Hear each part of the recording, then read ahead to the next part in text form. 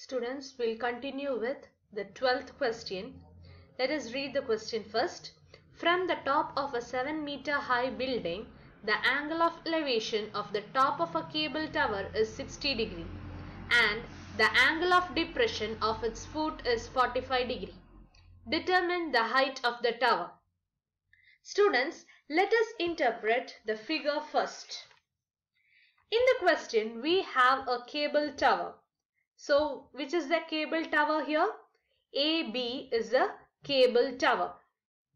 And you have a building. The building is indicated as CD.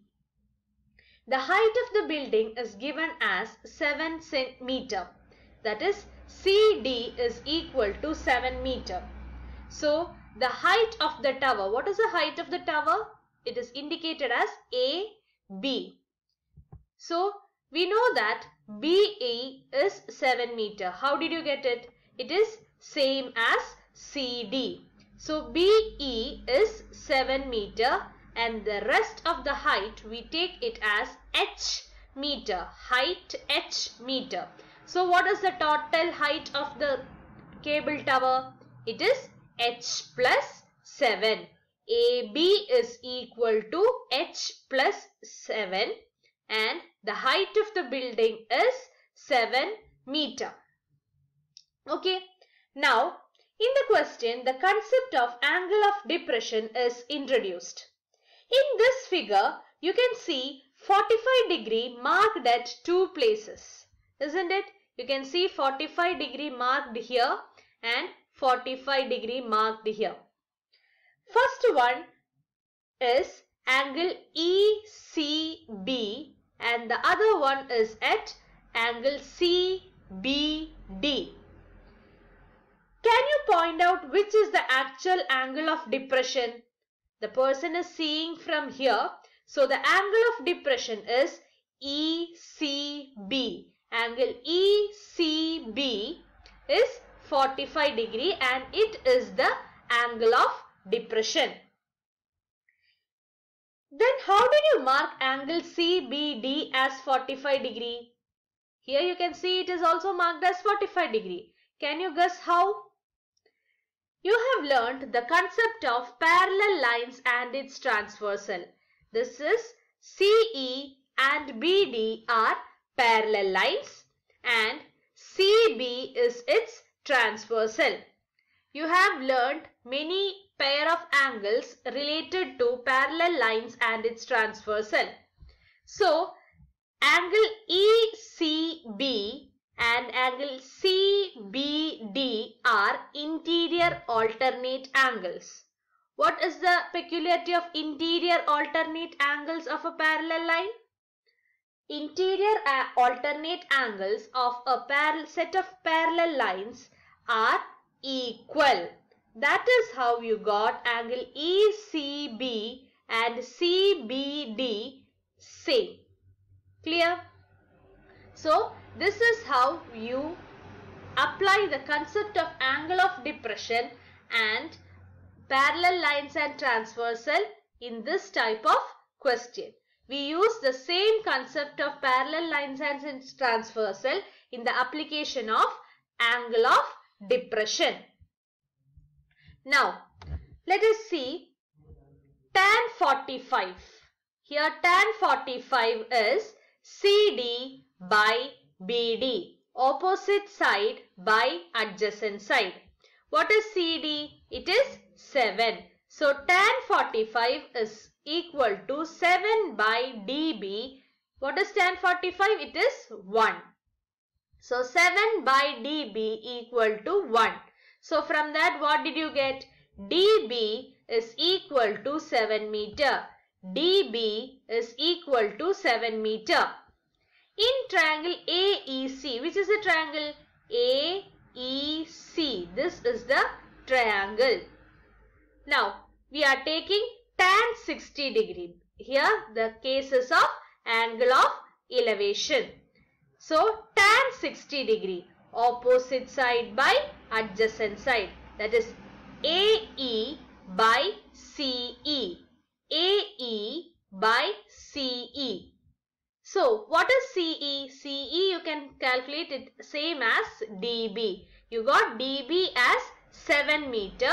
So tan 60 degree is equal to AE by 7. Now tan 60 degree is equal to root 3. So you can calculate it as H by 7 is equal to root 3. So what is H? By cross multiplying you will get H is equal to 7 root 3. Now what is your question? Determine the height of the tower. What is the height of the tower?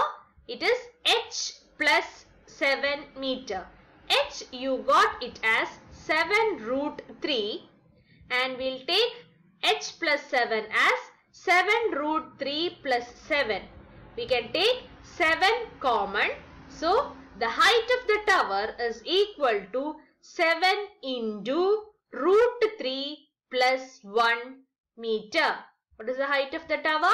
7 into root 3 plus 1 meter. Hope you understood the concept. Next question.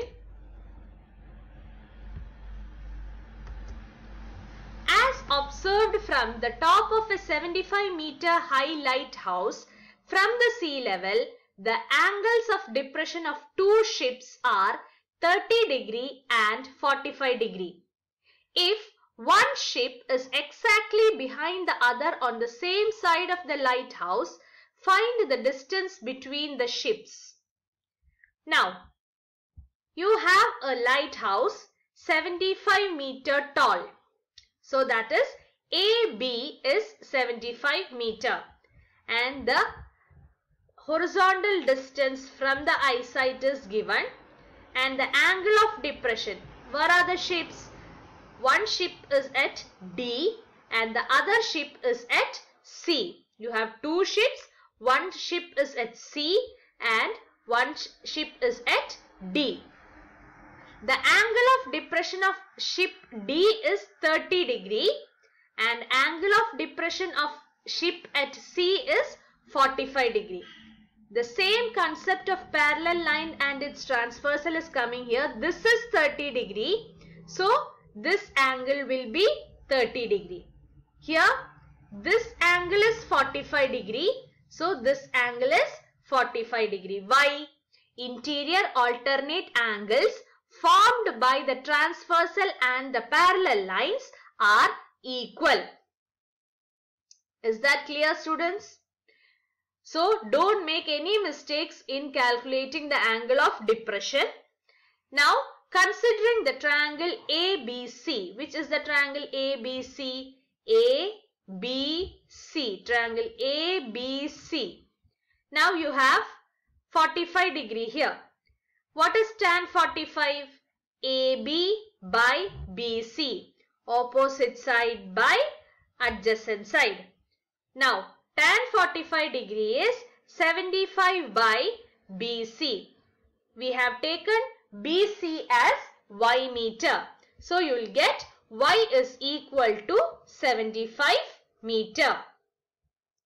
Now considering triangle ABD. Considering the second right triangle ABD, you have the angle as 30 degree. So we'll take again tan 30 degree. What is the value of tan 30 degree? It is 1 by root 3 equal to 75 by x plus y. What is x? X is the distance between the two ships. X is the distance between the two ships. Clear?